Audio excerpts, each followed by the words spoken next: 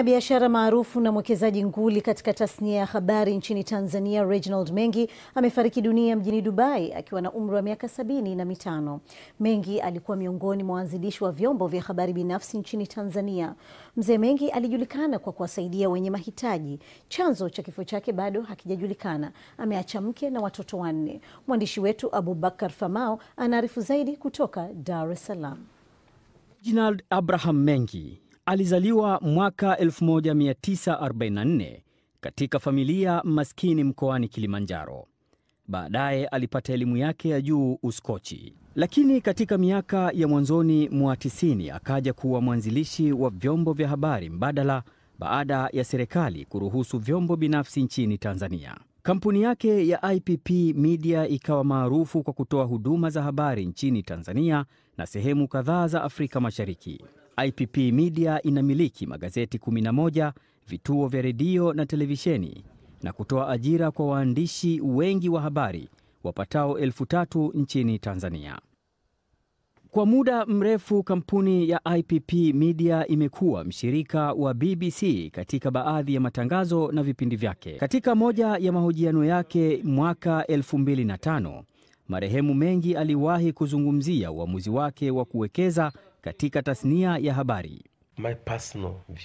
Maoni yangu binafsi ni kuwa kama mmiliki wa vyombo vya habari, nina jukumu kubwa la kuendeleza nchi yangu.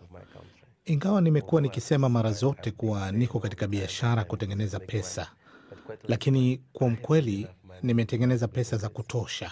Ninaweza kutoa mchango katika nchi yangu kupitia vyombo vyangu vya habari. Mwaka 2014 Reginald Mengi alitajwa na gazeti maarufu linalofuatilia watu matajiri duniani Forbes kuwa ni mmoja ya watu 50 matajiri zaidi barani Afrika. Inakadiriwa wakati huo aliwahi kuwa na utajiri wenye thamani ya dola milioni 560. Wengi watamkumbuka Mengi kwa misaada yake, ikiwemo ya kupeleka mamia ya watoto Tanzania waliokuwa na matatizo ya moyo kwenda kupata matibabu nchini India. Na hapa nchini aliendelea kuwa mhamasishaji wa wajasiriamali na mtoa msaada kwa watu wenye mahitaji wakiwemo walemavu. Anatoa sana mchango wake kwa sababu wale walemavu watu ambao hawezi kufanya chochote. Kwa hiyo alichoona yeye kwamba yeye awe msaada mkubwa kwao. Kwa sababu mambo mengi amefanya ITV, mambo mengi tumsikia amefanya kama biashara maarufu katika nchi hii, hata nchi za jirani. Chanzo cha kifo chake bado hakijajulikana. Tunasubiri tu taratibu kwa wenzetu ambao wanashughulikia masuala hayo huko Dubai ili watufahamishe taratibu nzima za maziko itakuwaje na mwili utakuja lini. Marehemu Mengi ameacha mjane aliyewahi kuwa Miss Tanzania, Jacqueline Ntuyabaliwe, na watoto 4. Abubakar Famau, BBC, Dar es Salaam. Na kumkumbuka marehemu Mzee Mengi ambaye kama nilivyomtaja hapo awali kwa nguli katika uwekezaji kwenye vyombo vya habari, haishangazi aliwahi pia wakati mmoja kwa mwajiri wa mwenzetu Salim Kikeke kabla ya kujiunga na BBC. Salim, wewe binafsi unamkumbukaje Mzee Mengi?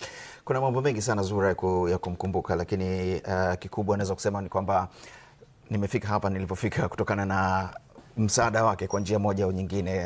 Kama tulivyosikia taarifa ya Abubakar Famau, alikuwa anamiliki vyombo vingi vya habari, vyombo vya mwanzo kabisa binafsi nchini Tanzania, na hivyo kuongeza wigo wa nafasi za kazi katika sekta ya uandishi wa habari. Lakini mimi naweza kumkumbuka wakati kituo cha mwisho kabla ya kuja Uingereza, nilikuwa nafanya kazi ITV kwenye kituo chake, na nilikuwa kama nani mbele? Nilikuwa mtangazaji. Ulikuwa kitangaza? Nilikuwa mtangazaji na mwandishi, na nilikuwa natangaza habari za Kiingereza. Na nilivyokuja huku, mkataba wa awali ilikuwa nije nikae miezi 6 halafu nirudi. Na nilivyokuja huku sasa nikakaa, kabla sijarudi ukaingia mitini. Akawa amekuja akaniambia, "Vipi unarudi?" Nikamwambia, "Mzee, mimi napenda kurudi, lakini niko hapa nataka nisome kidogo, niongeze ujuzi." Akaniambia, "Tungependa urudi kwa sababu umeshajenga jina, lakini kama unataka kubaki huku, baki." Na akaniambia kabisa, "Na kama ukitaka msaada wowote, hata wa masomo kama unataka," wakati nilikuwa najisomesha, "mimi naweza nikakusaidia." Kwa hiyo ni ile kujitolea kwa mara chache sana unakuta mmiliki anakupa msaada kama huo, anajua anakupoteza lakini bado yuko tayari kukulipia kukuendeleza maisha yako. Naam, sisi kwa sababu ni waandishi wa habari tumezungumzia zaidi tunavyomuelewa kama kwenye masuala ya vyombo vya habari, lakini unadhani jamii hasa Tanzania wanamkumbuka vipi zaidi mbali na kumiliki vyombo vya habari? Nafikiri sekta zote Mengi watamkumbuka. Tumesikia taarifa ya Famau walemavu kwa mfano, michezo, amehusika katika timu ya taifa ya Tanzania, ameishauri klabu ya Yanga, alikuwa mshabiki wa Yanga, timu ya vijana ya Serengeti Boys ya miaka 17, chini ya miaka 17 amekuwa mstari wa mbele.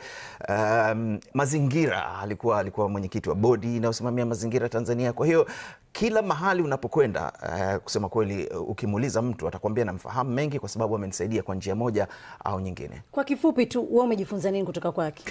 Nadhani kitu ambacho nadhani watu wengi pia wamejifunza kutoka kwake ni kwamba pamoja na kuwa alikuwa na fedha nyingi, anamiliki vitu vingi, alikuwa ni mtu wa kawaida, na alisema kabisa kwamba yeye pesa sio mtu wa majivuno.